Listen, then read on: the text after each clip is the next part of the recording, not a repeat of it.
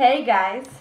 So, here on Films and TV Series, we're going to talk about another reason that TV series and films are so great for learning English, and that is accents.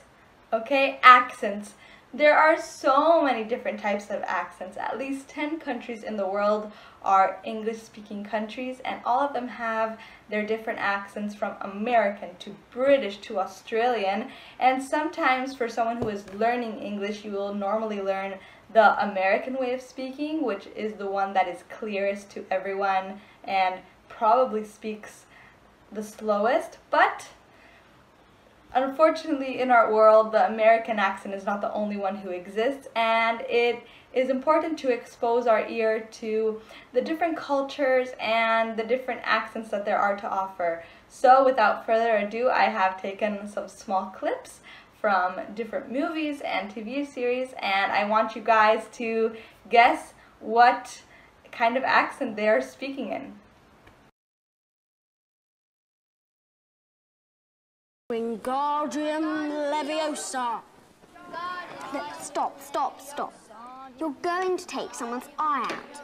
Besides, you're saying it wrong. It's Leviosa, not Leviosa. You do it then if you're so clever. Go on.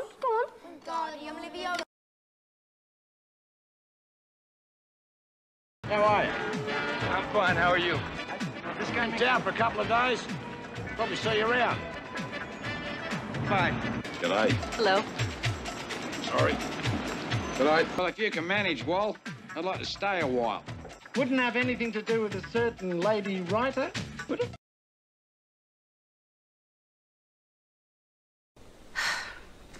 Is this Beechwood Downs? Yeah, that town's a kilometre away. Okay, well then, I'm exactly where I need to be. Why do you ask? Yeah, not the usual type we get around here. We're more of a work boots type of town. These are work boots.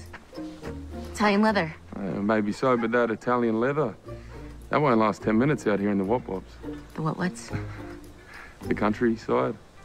If you'll excuse me, me and my inappropriate footwear are gonna order a lift. Well, I can give you a lift. Not that kind of lift. Like lift with a Y. Yeah, it's like a taxi. Yeah, nah, there's no taxi with a Y here, but I can still give you a lift.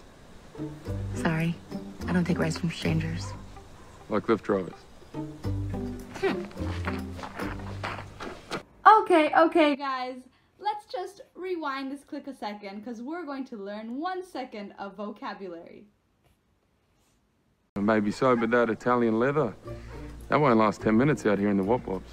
The what-whats? The countryside. What? Okay, so in this country, the word wop-wop means countryside. I actually had to Google this because I had no idea what it meant when I was watching the film. But that is actually the interesting thing. By watching this film, I got to know some of the vocabulary and slang spoken in that country, and also some of the culture which was very foreign to me and I didn't know.